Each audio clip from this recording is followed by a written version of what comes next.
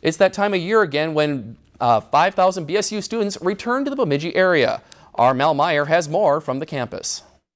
New and returning students are starting to arrive here at Bemidji State.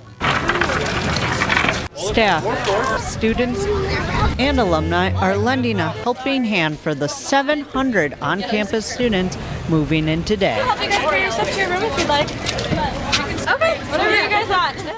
Amongst the crowd is Austin Walstead, an alum from the class of 1970. Well, it's just exciting to see all the kids coming for the first time to college and just helping out and give direction, and could be chaos if they didn't have a lot of help here, so it's fun.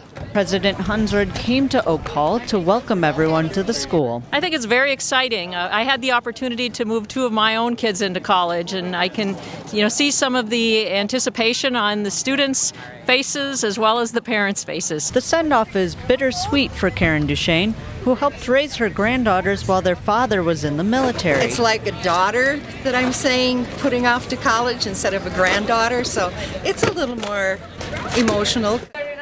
While it may be hard to be away from home, the students have a lot to look forward to. Meeting new people, starting towards my degree, and then having fun.